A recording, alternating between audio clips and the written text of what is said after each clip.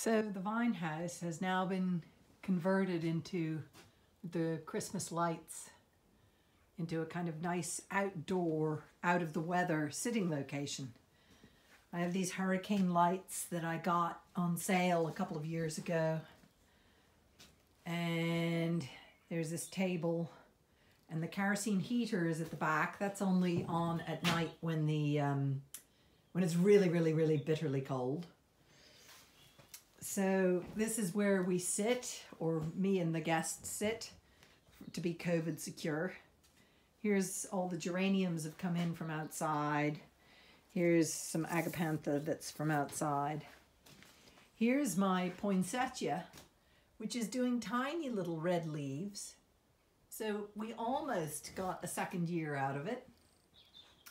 And this shelving unit here, oh look, everybody wants to come in. They're waiting outside the door. See, there's the lovely arched door. One day I'll be able to afford a door that can go there. This is a sculpture I got when I was in Southeast Asia. It was a gift.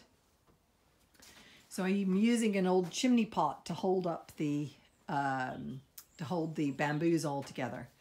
But this shelving unit is constructed, it has some plants, and these are my sweet peas, which are all coming up beautifully. I've pinched a lot of them out. You can see I've pinched the second stay of leaves, so hopefully they'll be doing okay.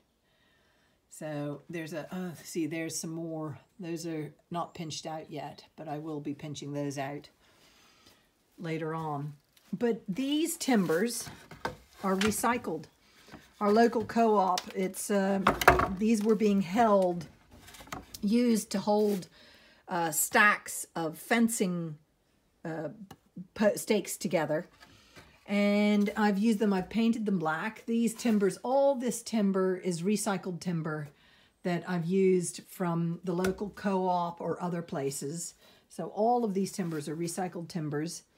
And these shelves, I'm still a few short to fill this out, but hopefully they will occur soon. Look at this. You're very determined. You're very determined to come in, aren't you? You're going to make a hole in my very delicate plastic door. See, I've got to make something to block the draft coming in from the bottom.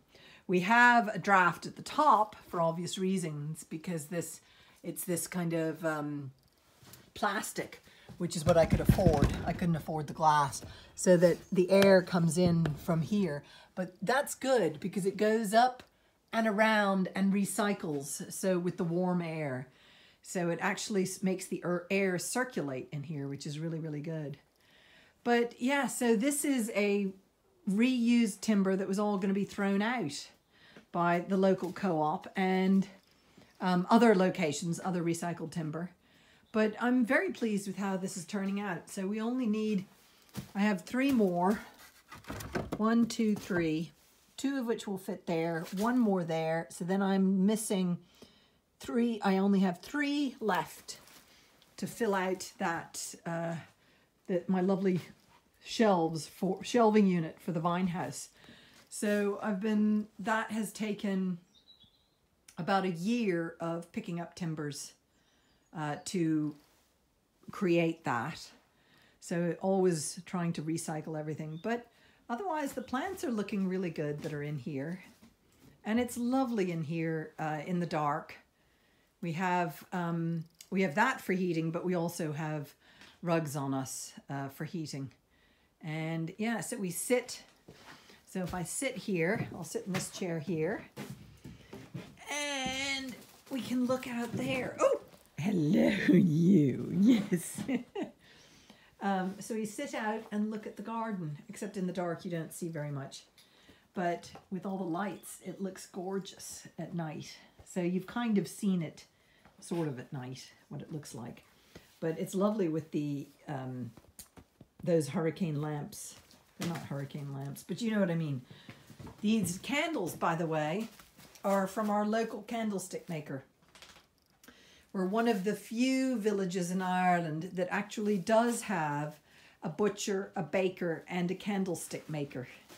So he makes these fantastic, he's called Moth to the Flame. You can see this candle here. there, that's his logo, moth to a flame. And they add a little of ambient heat as well. So that's, this is my COVID secure outdoor meeting with people over this winter. And so far it's been hugely successful and everybody has enjoyed themselves, as have I. And I'm so pleased with some of these things that I've had for years are flowering beautifully in here. And this geranium, there's another one, the parent of this is a cutting. I've got to bring some more of them inside. But yeah, no, it's looking good. I'm very pleased with how the vine house has evolved, and it's thank you YouTube viewers. It's fantastic that this has occurred due to you guys viewing my videos. And sadly, the squirrels, the bloody gray squirrels, have dug up and eaten most of my tulips. So it's only going to be wallflowers in this bed in the spring, and grape hyacinths. So I'm very sad and cross, furious at what the gray squirrels have done. Isn't that right, pup? Yeah, you just haven't been watching out for gray squirrels and attacking them when they want to dig up my beautiful bulbs. No, you've not been busy. Oh, and this is an old-fashioned radiator system.